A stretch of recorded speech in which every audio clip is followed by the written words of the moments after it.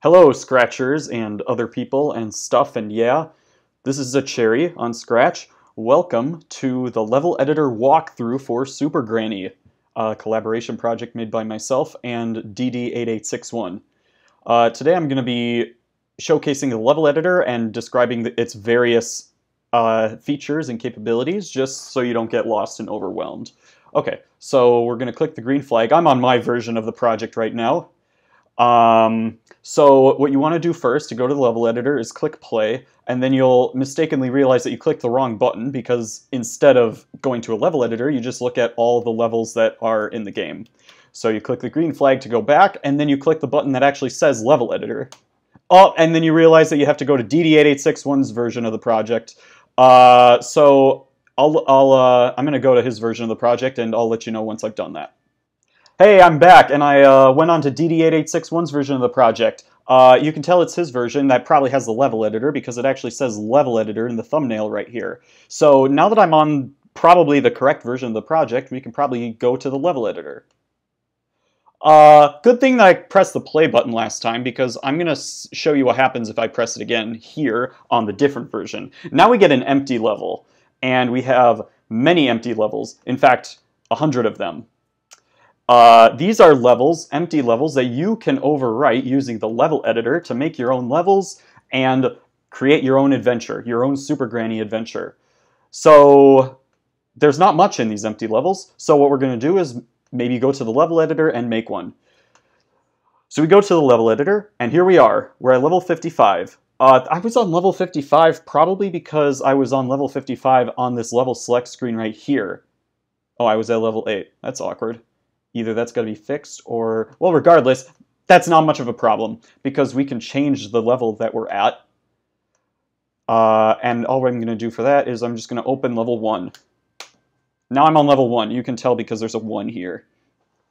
So this is the level editor, and what you see here is a basic bare bones level that is playable. If we wanted to play right now, we can just click play and test it out. So here it is. I'm moving. I can collect the cats per the tutorials, save them, and go into the exit flower. And then I can go back to the editor once I've done that.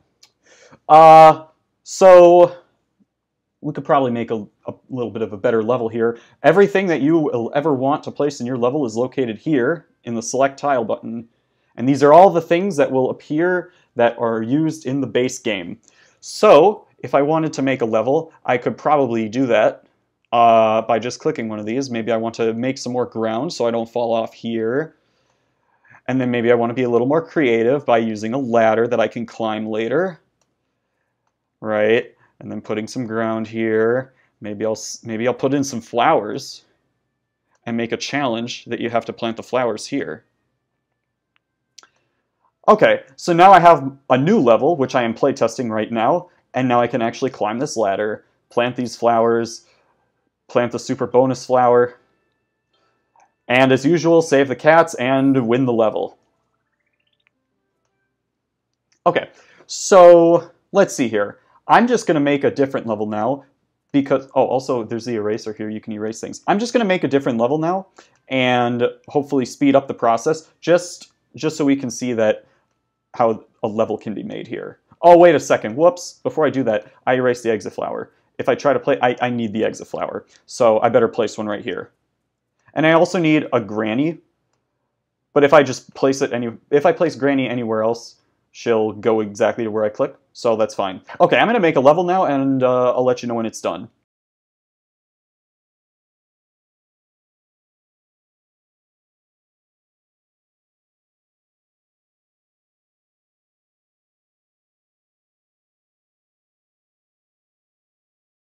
Okay, I'm back. I've made my level, but I don't really want it to be called empty level, so I'm going to go to this settings button here. And there's a lot of settings that we can do. I'm going to explain all of these in a bit. But first I don't want it to be named empty level, so I'm going to click name, and I'm going to name it something different. Maybe I'll name it my first level. There we go. So now it's not called empty level anymore. The other thing I want to do is, have you noticed that there's a grid back here? That's the background, this grid. And the grid is very nice because you can clearly see where all the squares and tiles can go, but maybe when you're playing, it doesn't lead to a very good experience here. Maybe we want a better background, so what I'm going to do is I'm going to go to level settings and change the theme. So now we have some sunny hills like the first world in the game, and this looks a little nicer. This looks like a little nicer of a background I can use. The other thing I can maybe do is keep clicking it to change my themes even more. I really like the music for the factory theme. So I can still play in the factory theme, even though it's level 1, doesn't matter. But maybe for the purposes of now, I'm just going to switch it back to the hills background. Okay, so I'm going to play test my level here. I just clicked the play button. Everything seems to be working so far. I'm just rescuing some cats, planting some flowers. And let's see here. Okay, so I plant this flower, but I have to get to the exit flower in order to beat the level. This is a problem because it's impossible to get there. Good thing I play tested because I accidentally forgot to put some stuff in the level. But I can remedy this by maybe putting in a hidden ladder. Or maybe I want to do something like put some monkey bars here. Yeah, one of those should work. Okay, I'm going to go play through the level and then let's see if it works. Just a reminder that you don't actually need to plant all the flowers to beat the level. That's okay. Aha! Now I can actually, through one of these methods, I can actually get to the exit flower and beat the level. This looks like a very, very good level. So what I want to do now that I have a really good level, I want to save it. Now let me explain how to save levels here because it might be a little tricky.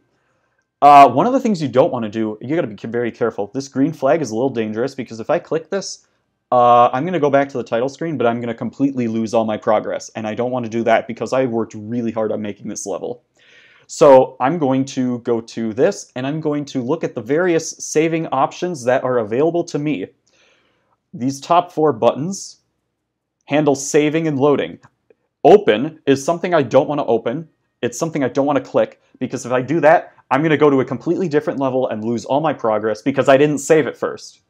So there are 2 ways you can save it. The first way, which might be a very quick way and a very good habit to get into, is just to click this save button. Done. If it says saved, then it's saved. And what does this mean? It means it saved the level to memory. The memory is precisely the adventure that is displayed right here. So you notice earlier in the video, this was a blank level, and now it's exactly my first level. I can click play, and I can play it just like in the level editor. Then there's, of course, the blank levels, but, you know. Okay, so I'm going to go back to the level editor. Look, it's my first level. I'm going to open now level 2, just for the heck of it. Look at it, it's level 2. But if I go back to level 1 now, since I saved it, the level is still here. All because I clicked that save button, which is very good. You want to click the save button early and often, just so you don't lose your progress. The other way you can save your level, and this is a little more fun if you want to share one level with another person, you can click Get Code. And what appears in the entry of this list here, all of it, is a code which you can use to export your level, so to speak. So what you do is you triple click this list entry, copy it in your favorite method. I like using Command C and Command V because I'm on a Mac. So I just copied it, believe me. Can I copy on the... Oh, I can copy it like this. I think that worked. Okay, so now I'm going to exit out of this. And what I can do with that is I can open, say, level 2, and I can actually load it myself by entering this code here. I paste in my code, and this is exactly the level that I made earlier. So if I go back to level 1, then you'll see, hey, this is level 1. If I go back to level 2, then you say, oh, I opened level 2. Guys, I opened level 2, and I screwed up because when I loaded my code, I didn't save it, but then I opened another level. So I accidentally left without saving, and that's a problem because I lost my level. But that's okay because I can just enter my code again, and then get it back. Maybe to differentiate between this, I can change this to a forest background. Now I'm going to save, just so I don't screw up again. And now I can open level 1 without a problem. I can open level 2 without any problem. Everything is still saved. Wonderful. I can still play level 2. It's wonderful. It's a forest background. Okay, so there's a couple ways that you can share your levels with others. One of them is through this code, right? You can feel free to share your code on the comments section of either of our projects, my own project or DD-8861's project. We'd be happy to play your levels if we have time to do that. We're busy people. You can also, we're going to make a forum topic, and you can post your level codes on that forum topic for everyone to play. Your other option is, let's suppose that I really like my adventure. I really like when I click over here and I can see level 1 and level 2 right there. I want to keep, and maybe I am so dedicated that I make 100 levels. I want to save all of them. I got to make sure I save all of them. If I refresh the page, it's all going to be gone. So what I want to do instead is remix the project. Just remix the project like you normally remix a project, and you will be good to go. Because then if you remix the project and you save it, then your levels will be saved to your local file, and then you can also share your project and share your level creations with the entire Scratch community. Yeah, I think that's everything. I just want to repeat again, just to make sure that you guys know that you should always be clicking this save button, because that way you won't accidentally, maybe you won't accidentally leave the project or click the green flag or click this open button. Save early and often, just to be sure that you are saving your progress. And if you want to share your level with others, use the save code system. And possibly even better, just save this project as a remix. You don't have to share it if you don't want to, but save it as a remix so that you can make levels on your own local copy, and everything will be good to go and just fine. Okay, I think that's everything. The benefit of making your own level, making your own adventure is, whoa. The benefit is that when you're playing your level and you're testing it out, well, you're no longer testing it out. I went to the play button, and now I'm playing the level myself. I'm trying it out, and I go to the exit flower. The great benefit of this is that now this pop-up comes up. I can just go to the next level immediately and play my next level. It's just like how it works in the original game, my version of the game. Except this time, it's not the pre-built levels, it's your own levels, which is very fun and exciting. Okay, so now I actually think that's it, and I'm just going to reiterate, save early and often, hit this save button, don't open levels before you save your current level, and have fun. We hope you enjoy this, and we hope you found this video helpful. See you guys.